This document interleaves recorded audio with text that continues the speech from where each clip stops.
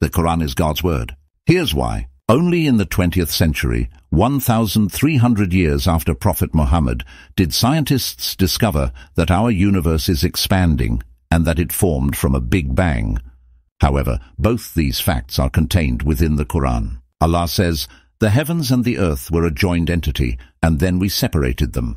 In the recent scientific model of the Big Bang, we know the universe, space and the earth was a joined entity, a singularity, before it was split in a Big Bang. Allah also says, "With power did we construct the heaven. Verily, we are able to extend the vastness of space thereof." How could Muhammad have known this if he wasn't revealed it by God?